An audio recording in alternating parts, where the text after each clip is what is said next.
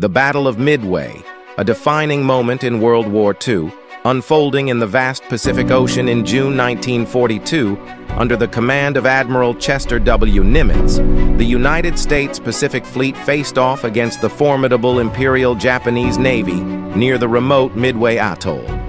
As the sun rose on June 4th, aircraft from both sides engaged in a fierce battle in the skies, while naval forces clashed on the high seas. The U.S. forces, against the odds, delivered a resounding blow, sinking 4 Japanese carriers. The Battle of Midway marked a pivotal moment, shifting the balance in the Pacific theater and paving the way for Allied victories to come.